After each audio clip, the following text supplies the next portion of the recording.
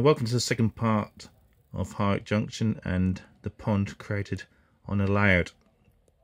You can see it's next to the branch line, what goes up to Tiffy Valley. If we just pan around, you see Tiff Valley Station up on the top there, and this where this line heads up to. And we just see sitting there at the moment as a Class 37 with its good wagons. But there's the pond I've created.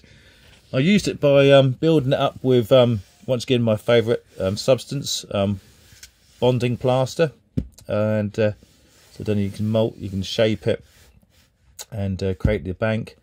And then here, where it hasn't been painted, is where the water will be. So I've got to paint that watercolour. I'll show you in a minute.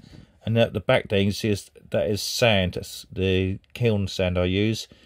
What I use for the roads. I use that for as the shoreline and the bank of the pond, where the fishermen will be standing. There may be a beached rowing boat as well there. I haven't decided if that'd be beached or in the middle of the pond.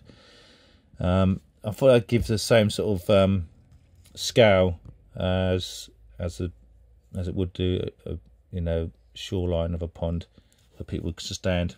And then obviously this, what's painted brown already, will be grassed with static grass and scrub, so like this sort of stuff around the edge. And run along here would be a fence. I don't know if that would be a post and wire fence or slat fence, rail fence. I haven't decided yet.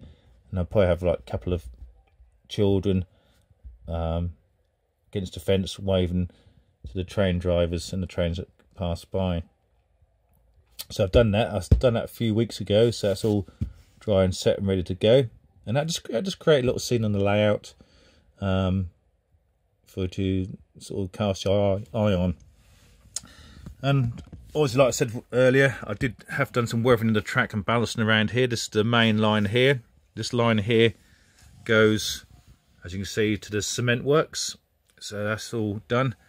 And I've grassed all this up as well. See the static grass, how it makes stands on end.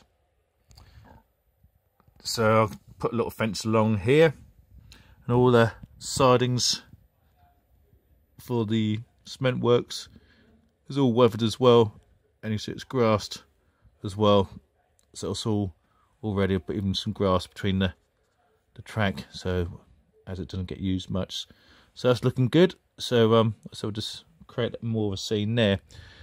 And as we can see, this is the main line running here. So going back to the pond, let's put the camera down. First of all, got the colours.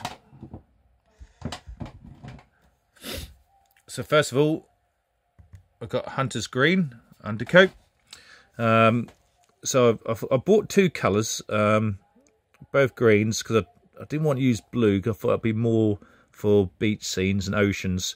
I thought, and murky water, I didn't really want it because I don't want it too drab. I want a bit of colour. So I've gone for Hunter's Green, and I've gone also for Olive Drab. Both woodland scenic paints. And so I thought I'd see what that looks like out of the tub. And if I want a bit more colour, I can mix a bit of that together.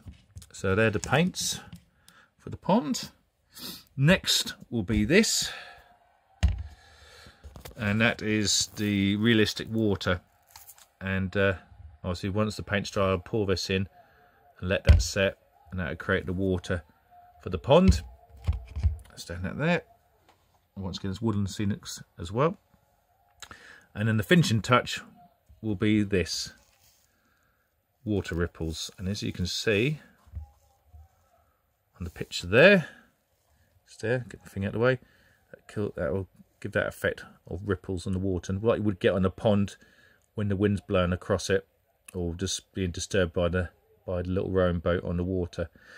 So that'd be the finishing touch to the pond, or sort of the finishing touch, because the next finishing touch will be this, my knock figures, anglers. You got one sitting on his box, you got a guy holding a fish up.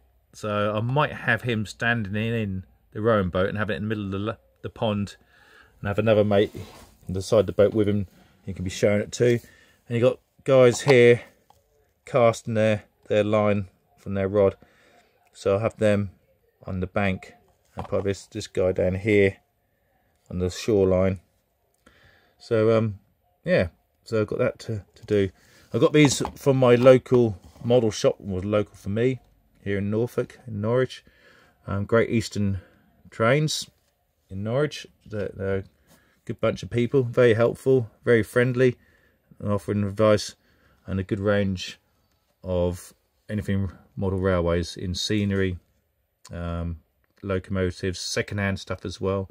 So they sell from N gauge up to now O gauge stuff as well. Got to start getting to O gauge as well. So if you're in Norwich, and give them a look.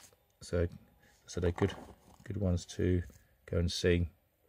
So what I'm going to do now, I'm going to start painting the the pond, and see how it comes out like. So see how it goes, and see part 3.